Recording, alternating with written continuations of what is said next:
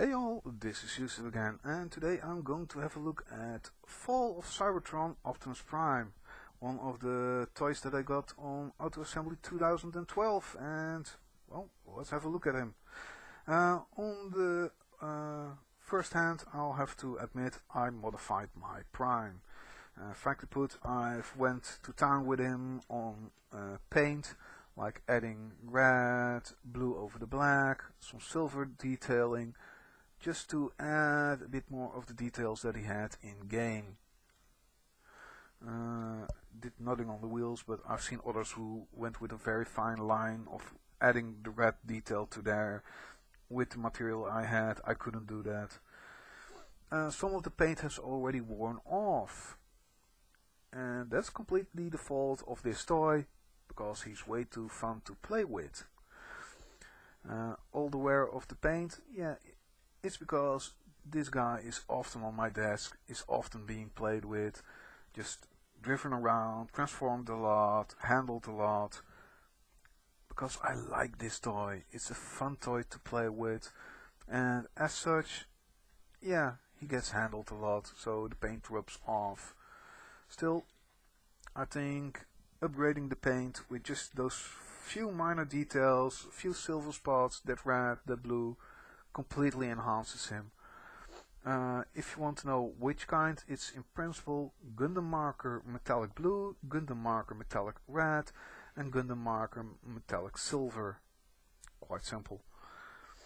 Yeah, it's a compact little car which pretty much looks like it would, well, drive through people and wouldn't stop at all. And actually, I like that design. There are people who find this way too boxy, way too far apart from what his original looks were. I am really not going to care. I love it. And I think that's frankly put one of the most important things to keep in mind with this figure. How you like this is quite a personal case of personal taste. The opinions of this toy vary so much, but all in all, it's generally aesthetics versus can you live with the fact that times change and that plastic is more expensive and such things. I'll be honest, I want this guy bigger. Yeah, you heard me. I want this pretty simple toy, which it is, yet it isn't. I want this in Voyager or leader size. No difference in transformation, just bigger. Same for the War for Cybertron one. I've seen leader class knockoff of that one. I really want to get a hold of that one, because that would make that toy way better. I got the deluxe one because I also got it at Auto Assembly, and frankly put, I hate that toy. But that is for another review. For now, let's have a look at his transformation, because it's quite simple. You unhook the back, there are some tabs holding him together, fold out the legs, and fold down the feet. They click into place, so those feel quite secure despite being on extra joints. You can put them like this. Yeah, you can have a bit of a Gerwalk version. I don't really care for it. It's not a plane. For his arms, pull these off from each other. There are pegs tabbing in the arms. Once that is loose, press these up, which reveals the head. Fold his tab back, click it into place. Fold the arms around, unhook the bumper, oops, this way around, straighten out the arm and rotate around the fist. And finally, the smokestacks go back once again.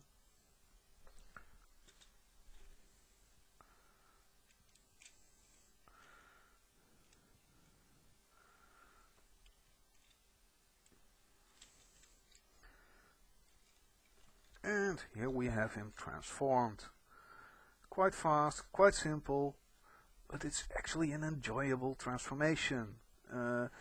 Other than the bumper parts, which don't really lock in, don't really have a set place to go, other than that, he is incredibly fun to transform. And that is a really good thing, because some Transformers, especially since Movieverse, have been so overly complex that they were not fun to transform. And that's one thing where this toy is quite good at. It's a fun transformation. And what more does really matter in such a toy? Frankly, that's also a thing. I look at this as a toy, not as a collector's piece, because it isn't. It's a fun toy to play with. People who saw me at Auto Assembly probably would have seen me tote this thing around all the time. Have it at during the evenings, just have it on the table, just fiddling with it, because this thing is fun. I couldn't put it down, and I still have trouble with that at times. This is my desk mate, and he gets played with a lot. Now he comes with a gun. I forgot to put it on in vehicle mode, but you just plug it in like this, and I really don't care for it. I don't like the looks of that. The vehicle mode looks way more like it's supposed to go melee instead of with ranged. So, but his gun pegs into the hand, kinda fibbing the idea that it's transformed over the hand. I like the idea, also the fact that it's pretty much a G1 gun homage, also like that. I like it at least better than some of the other designs for the guns that were in the game, but yeah, that's personal preference. Now as to this guy in this form, yeah, once again, personal preference all around, the chest, the way he looks.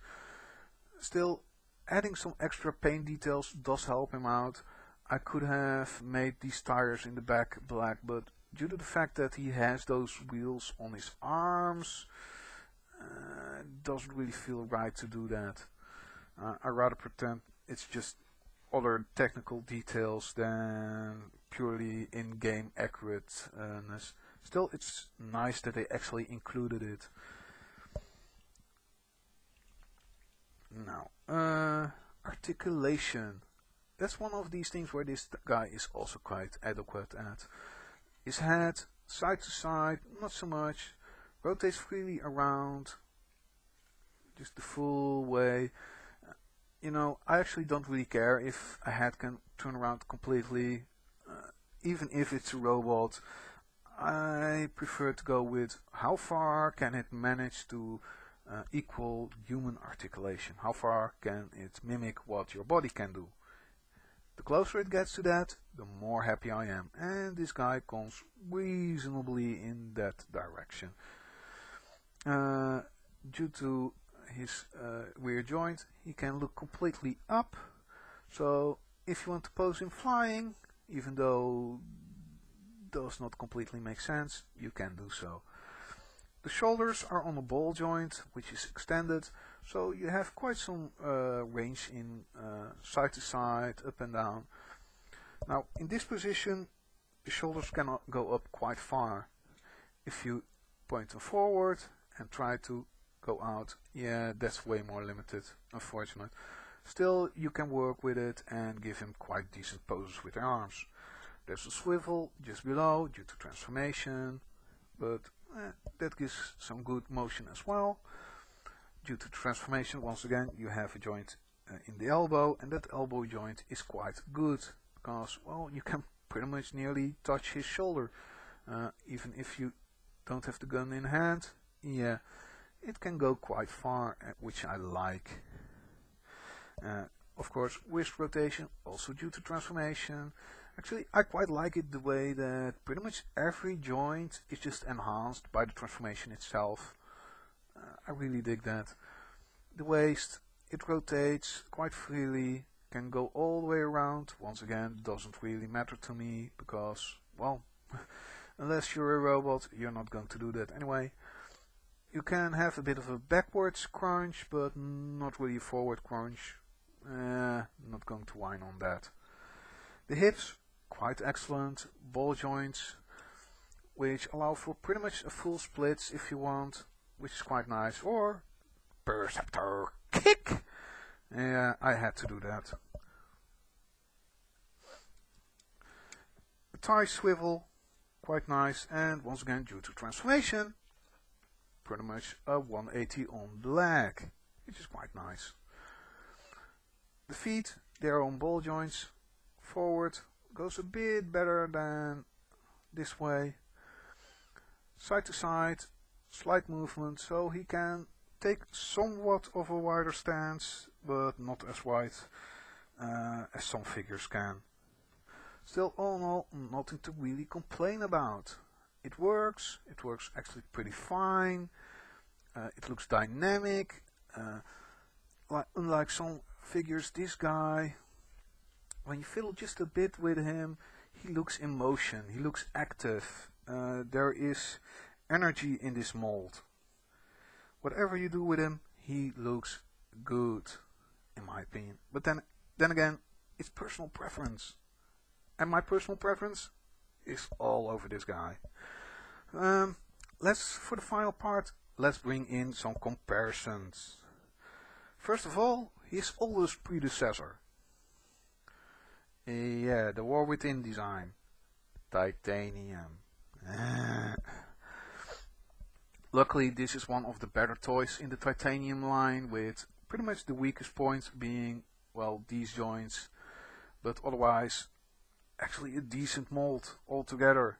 Just looking good, pretty decent to paint apps. Don't really care for the smudging that's been pre-applied to this one. But, you know, side to side, yeah, there is some comparable aesthetics, but not too much. This is from an older era. And let's bring in the one who's in between. The War for Cybertron 1. And frankly put, I hate that one. He looks nice. And frankly put, I want him in leader size. Really big. So this horrendous puzzle is fun to do. At this size, he's no fun. And that's my biggest complaint. This guy should have been the Voyager that he was originally intended to be. Then the complexity would have made a lot more sense. And he would have been that much more imposing. And yeah, you see, he's bigger. But frankly put, if I put these three together, how badly do you notice that he is so much smaller? I don't see it. Anyway, this was Eucep having a look at a Fall of Cybertron Optimus Prime. I thank you all for watching and see you next time.